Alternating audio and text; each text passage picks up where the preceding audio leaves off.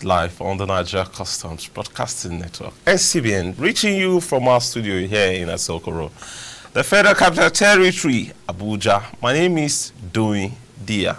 Now, COVID-19 Updates Live is designed to bring to you latest updates of the ravaging coronavirus infection in Nigeria and around the world, as given by the Nigeria Center for Disease Control and, of course, the World Health Organization.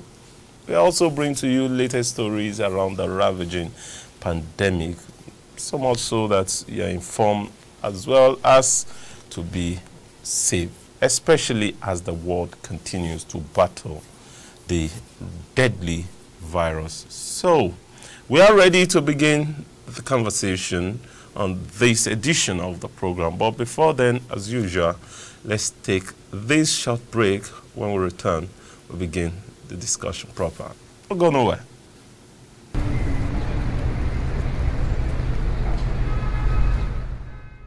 Bayo, my guy, how far now? Hey, Kazim, this one you come my place this night. Waiting to happen. Omo, you get one gbedu like that this night too. I say we enter the place together now. Enter which place?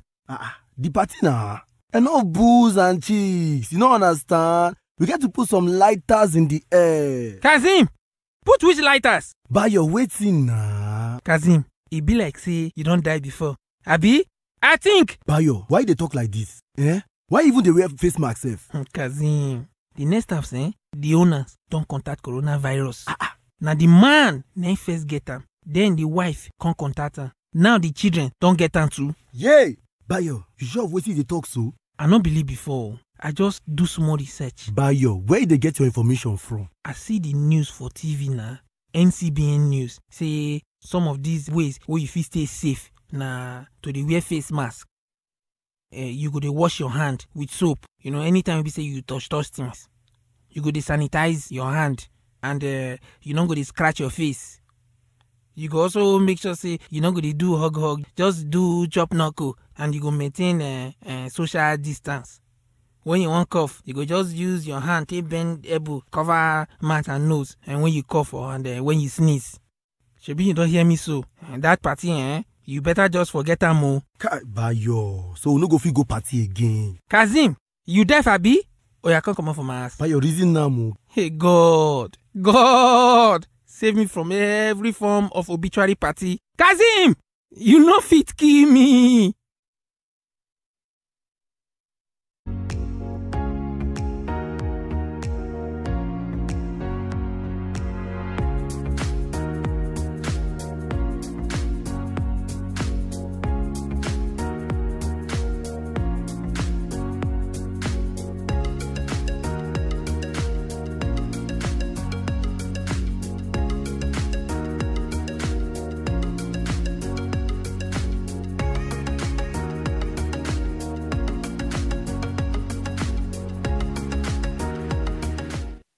Welcome back. It's still COVID-19 Updates Live on the Nigeria Customs Broadcasting Network, NCBN, reaching you live from our studio here in Asokoro, the Federal Capital Territory, Abuja.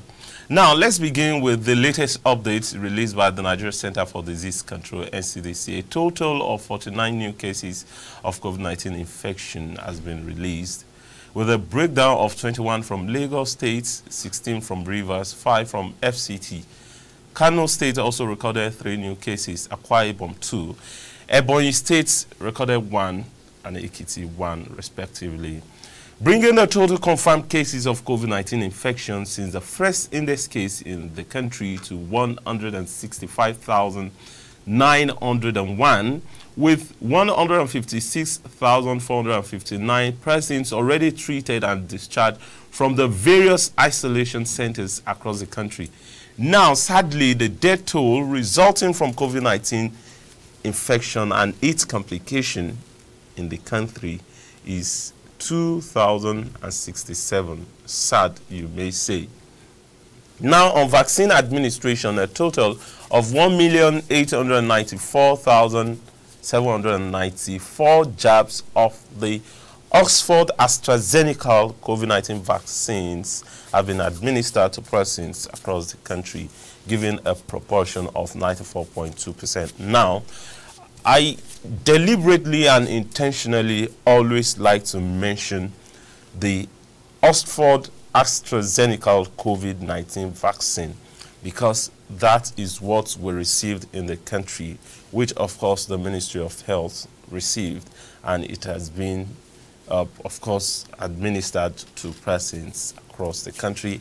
Efforts are in top gear, of course, to acquire another tranche of the COVID vaccine from Johnson & Johnson, which is produced in America. As the producers of the Oxford AstraZeneca vaccine, well, not really the owner of the patent, but India, of course, has been the country where the Oxford AstraZeneca COVID-19 vaccine is produced because of the massive plants where the vaccines are produced.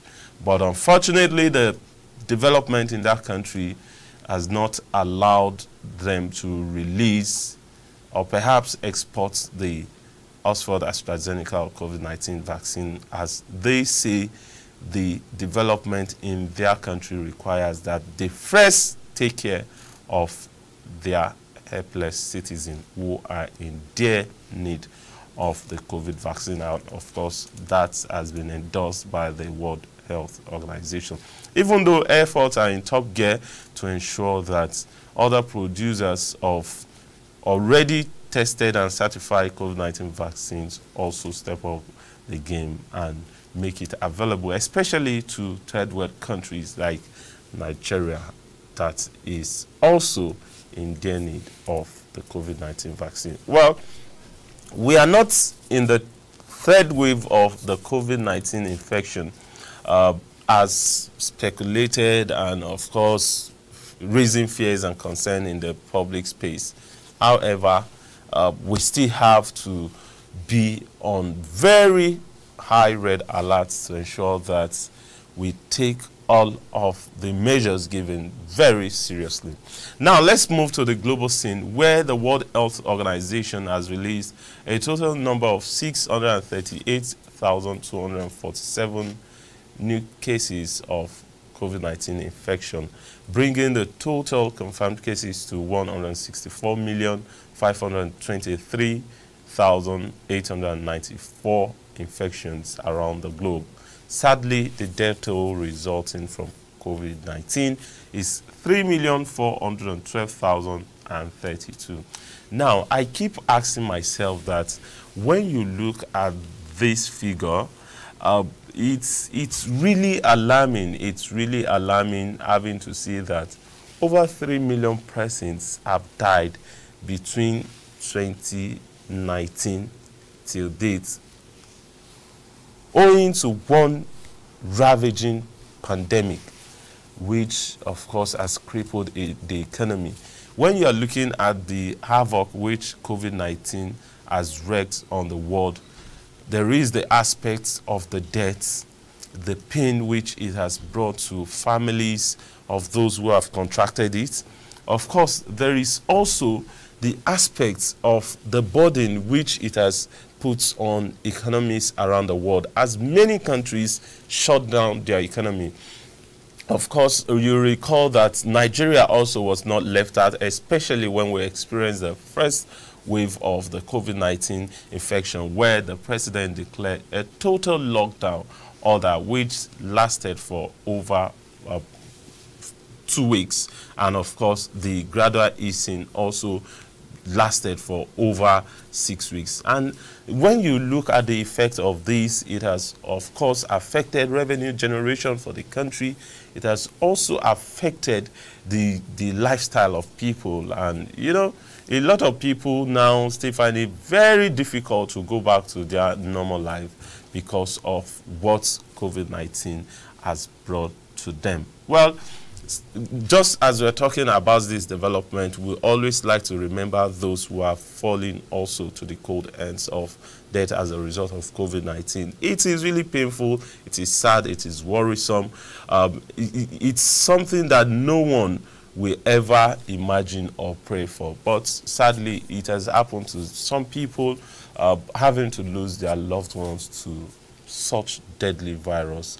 We can only pray that Almighty God will give them the fortitude to bear the irreparable loss and to have very fond memories of their loved ones, just as we are also praying for repose and eternal rest to those who died as a result of COVID-19. Well, it is not over until it is all over, like they say. So, COVID-19 is very much with us. Of course, when we're talking about COVID-19, we can also not rule out some of the developments which it has brought to the world. Like now that a lot of people now do meetings virtually, you don't have to travel as far as Australia or America or Japan for that business meeting. You can always do your meeting virtually and all of that. A lot of business are being transacted online. Well, there are critics who will also say that there are a lot of hackers who are hacking into people's system, and that might not be as easy as what it used to be. But then we can always look at the advantage inherent in every situation around us and forge ahead. Now let's continue with our regional breakdown as America tops the charts, having 63,368,315 cases of COVID-19. Europe 53,901,375 cases. Southeast Asia 29,258,662.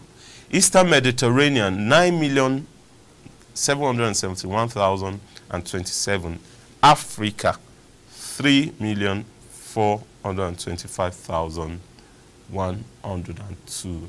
And of course, the last but not the least, Western Pacific 2,798,651 cases of COVID-19 infection.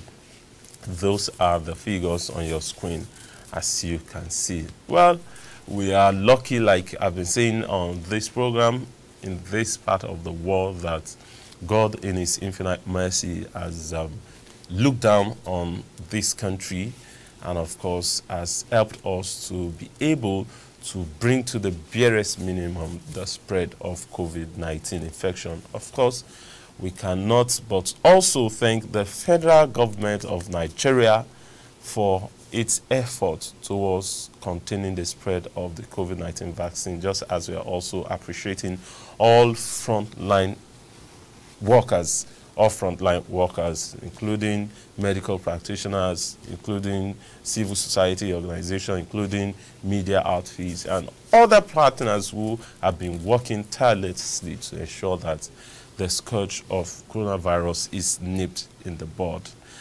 And as we are doing that also, we must also remember that COVID-19 is not over yet. Now, there is a story which says delays in vaccine rollout puts African lives on hold. And the story says the World Health Organization wants delay in the delivery of COVID-19 vaccines to countries in Africa, putting lives at risk and threatening the continued spread of the coronavirus on the continent and across borders. To date, the WHO reports 4.7 million COVID-19 cases across Africa, including 127,000 deaths. Shipments of COVID-19 vaccine to Africa slowed to a trickle earlier this month. Its main supplier, Indian Serum Institute, retained the doses to tackle a devastating surge of domestic cases that has essentially brought the rollout of the life-saving products across Africa to a screaming halt. So far, the WHO says only 24 million people in a continent of more than 1 billion have received at least one vaccine dose and 5.5 million have received 2 doses. WHO Regional Director for Africa, Mashidiso Moeti, deplored the inequities that exist between countries that have access to COVID-19 vaccine and those who do not. Moeti says Africa is also suffering from a severe shortage of money to pay for the operational cost of the COVID-19 vaccine rollout.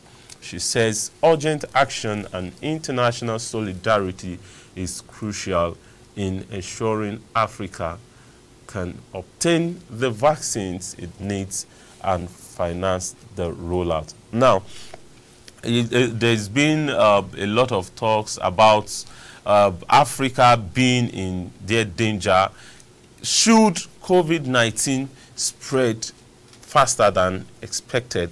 Now, of course, one of the concerns that have been raised also is that of the affordability of COVID-19 vaccines, as of course hundreds of millions of doses will be needed to vaccinate Africans.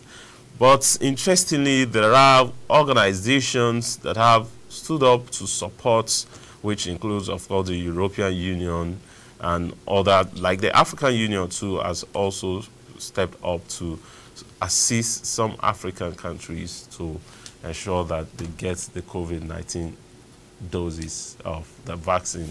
But now the concern is how soon are these vaccines going to be available?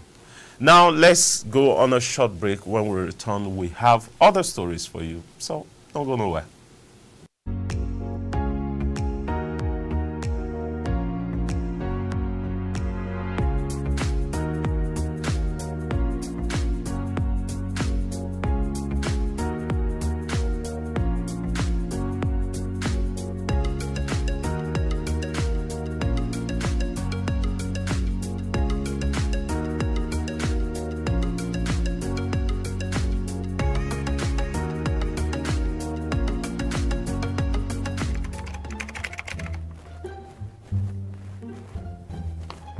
Good morning, sir. Kindly have a seat and put on your face mask. Okay. Oh, wow. Maybe me and you day here. I be the virus day here again. All I do too much, Jerry. Oh, guys, say me you put on your face mask properly now. Now malaria when I dey feel like this. How for now? This protocol. Do you need water? Yeah, sure. Thank you, madam. Okay. And I beg, wear your face mask, I beg. Wear your face mask, I beg. Seriously, guys, COVID-19 is real and you should adhere to all safety protocols. It is not a chin guard. It is not an eyeglass. It is not an earring or a wristband. It is not even an ID card. If you are taking it off, take it off completely from the elastic cord and do not touch the exposed area of the mask. Wash your hands, sanitize your hands, be responsible. Avoid stories that touch.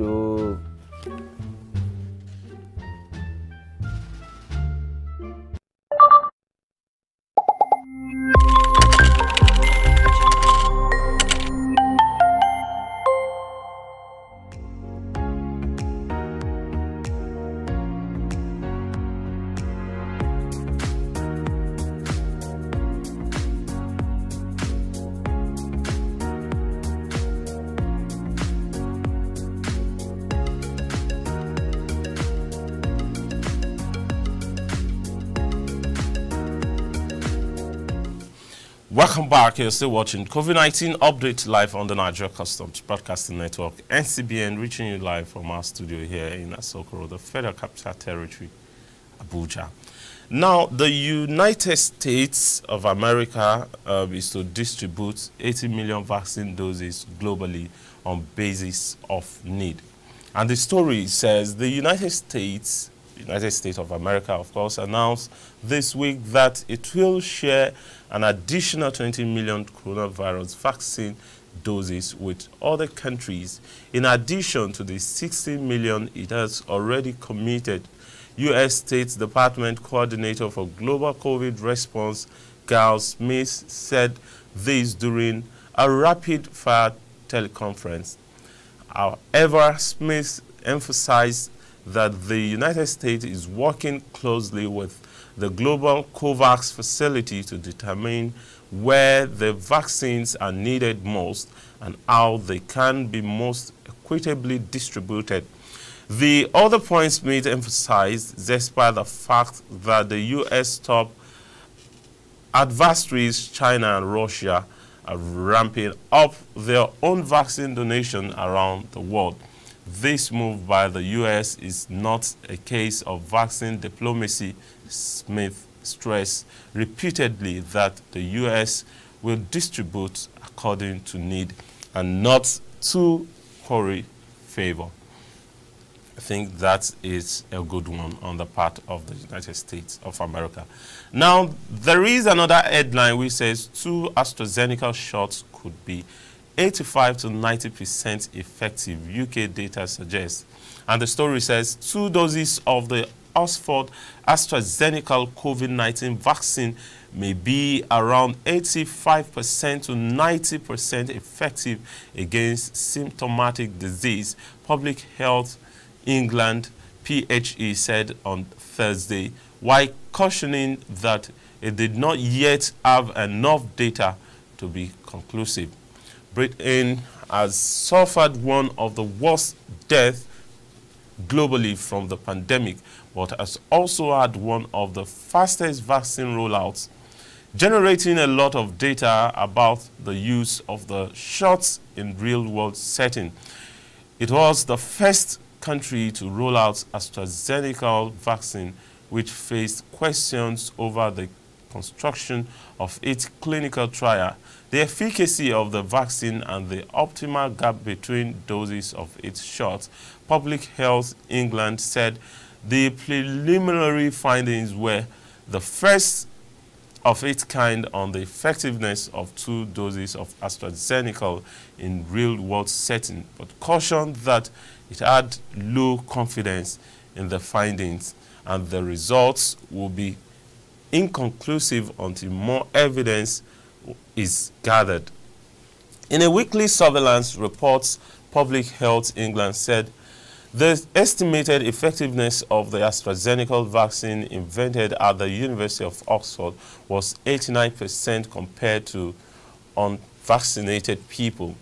That compares to 90% estimated effectiveness against symptomatic disease for the Pfizer, of course, the Pfizer vaccine, as AstraZeneca welcomed the preliminary findings.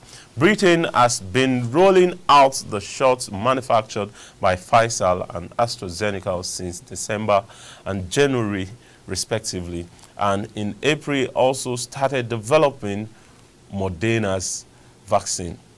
Public Health England said there was a small reduction in vaccine effectiveness from 10 weeks after the first dose of the Pfizer shot before the second shot is given. Well, we cannot perhaps overstretch the need for us to have enough vaccine in circulation for present. Well, we know countries around the world, especially world leaders, are putting heads together with the World Health Organization to ensure that people around the world get vaccinated. So, want to wish them the very best. But as we'll continue to say, we are in Nigeria.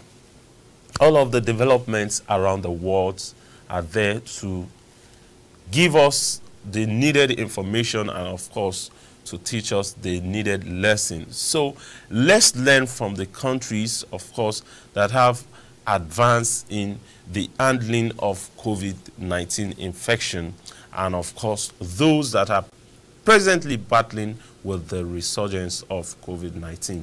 Well, we'll continue to pray that God in His infinite mercy will look down on this country and help our government to be able to, of course, contain the further spread of COVID-19 infection in our society, just as we are also asking you Nigerians to support the government in order to achieve success in this regard. Remember, COVID-19 is real.